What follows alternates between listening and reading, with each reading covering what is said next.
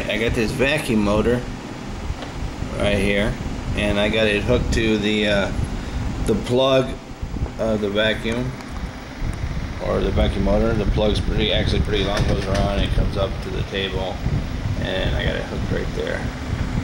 So see if you can see this.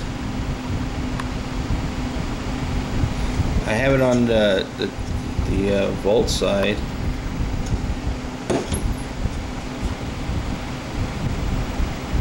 There says 20. Come on, focus. I don't know what's going on with my camera. It won't focus. Anyways, right there the 20. It's reading at 0 right now.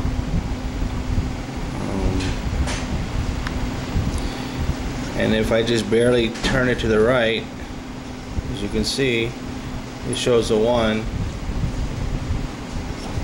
Turning the fan right clockwise, and if I turn it left, it shows the same amount, except if I turn it right, it shows a negative. If I turn it left, it's showing I've gotten all the way up to 16 by spinning this hard, but for some reason it doesn't do it now. There's 8,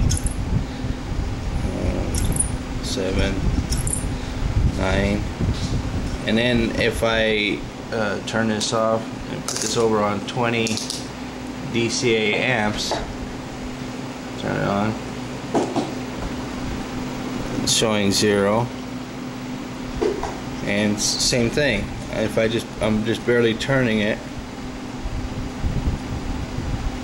you can see the numbers there, just barely turning like this.